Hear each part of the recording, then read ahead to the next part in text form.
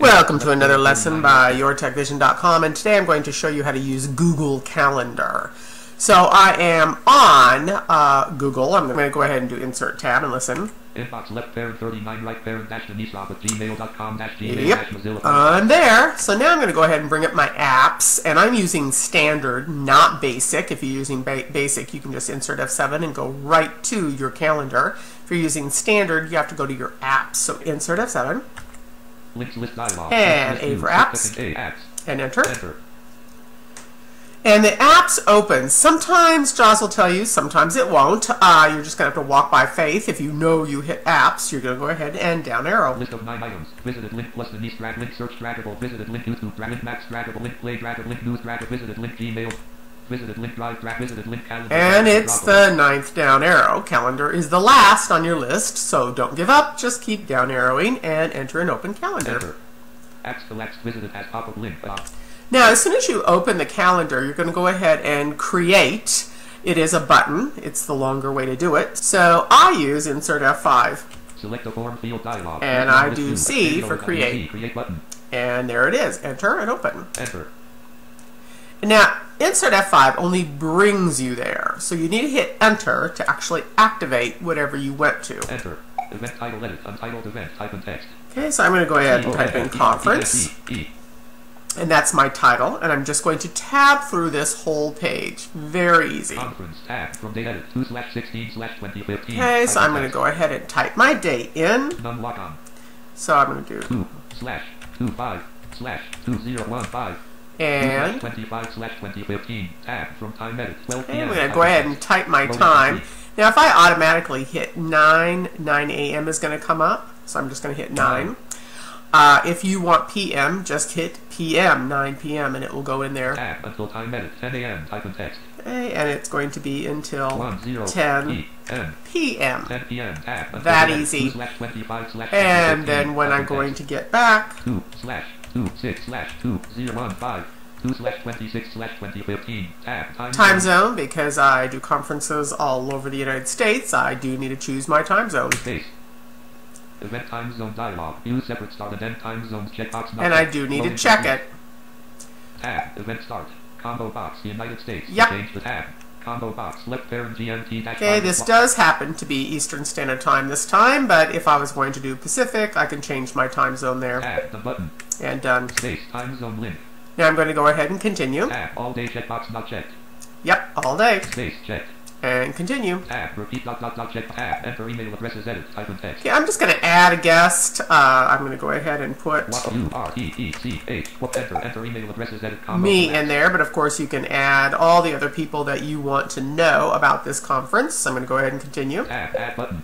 I can add more if I want to, but I'm going to just continue. Tab. Extended select list box. Click to mark this attendee as optional and known. Yep. Already added me. 0 right parent tab. Modify event checkbox not checked. Nope, don't want to do that. Tab. Invite others checkbox checked. I could. I'm just going to uncheck that at this point by hitting my space bar. Tab. See guest list checkbox checked. And I could do that also, but I'm going to uncheck it. Space not checked. Okay, and continue. Tab. Learn more link. Tab. Where column 201. Where. Text. Okay. MARYLAFD. And continue. Maryland. Tab. Video call. I could add a video call here if I wanted to, but I'm just going to continue. Tab. Calendar combo box. Denise Robinson to change. Okay, I want it on my calendar because I want notifications to come up and remind me as I approach that date. Tab. Description. Description edit. Type in text. Okay. TAERFRESEN. Very simple, and continue. Presentation tab. Event color number. I can color it if I want to, but I don't need to. Tab. Notification type combo box. Yes, I want a pop-up. Tab. Notifications column 207. Notifications edit 1. Type nope, text. I want 3 days prior. 3. And I'm going to continue. Tab. Notifications combo box. Days to change. Now I can change it to days, minutes, whatever I want. I'm going to keep it in days. Tab. Notifications column 207. Reminder time edit 11:30 p.m. Type in text. Okay, I'm going to just type in 10, which will automatically come up in 10 a.m. if you don't actually add it. If you want PM, you need to put PM. 10. Tab. Remove notification button. Tab. Notification type combo box. Email. Yeah, I want it in a pop-up, a notification, and I want it in my email. Tab. Notifications column 207. Notifications edit 1. 1 is the default. I'm going to change to 2. Tab. Notifications combo box. Days. Yep, I want days. Tab. Notifications column 207. Reminder time edit 4. And I'm just going to choose 9. And it's going to come up 9 a.m. because I did not hit PM on it. Tab, remove notification button. Tab, add a notification button. Tab, show me as available radio button checked. Yep, available. Tab, visibility calendar default radio button checked. Okay, and yes, I want my calendar default, and of course I can change it to public or private also. Now, when I have finished, I want to go ahead and save this, and this is going to be insert F5 again. Select a form field dialog. And S. Search calendar S. Show search S. Save button. And you could have hit B for button also, but let's face it, insert F5 is so much faster. Enter. Now remember, it only brings me there, so I have to hit enter to save it. Enter. Send invitations. Dialog. Yes, and I need to send invitations, so tab to send. Tab. Close button. Tab. Send button. Yes, spacebar. Because I did put me in there. Now, I'm back to my calendar. Let's say I want to go ahead and look at it. It's a table, so I'm going to hit T for table. Drag the top table with 7 columns and 7 rows. Mini calendar February 2015. Column 1, row 1. S clickable table. Column 1, row 1. Column 1, row 1. S table. Column 4, row 6. Loading complete. I'm going to go ahead and down arrow and listen to my calendar. Robert Lynch Debbie Butler's room clickable. Link to Mar 3.